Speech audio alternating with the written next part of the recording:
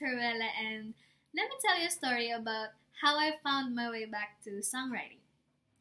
So, in my case, how did I start writing a song again? Well, for you guys who are watching this, the good news is there's really no right or wrong place to start a song.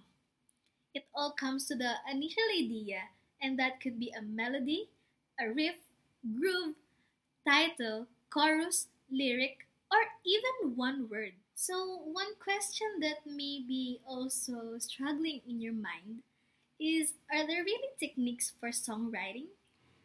Well, lucky for you guys, there's strictly no rules in songwriting. Just do whatever works for you. Though some artists sit themselves down and force themselves to write, but literally it won't help you at all. When the ideas do come, make sure you get them down.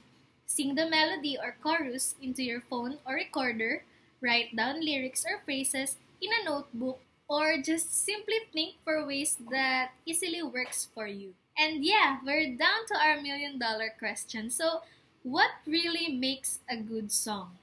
Some says it's based on the originality, the groove, melody, the lyrics, the vocal performance, but guys, just keep in mind that a good song makes you feel something and connects with people. So, yeah, that's it.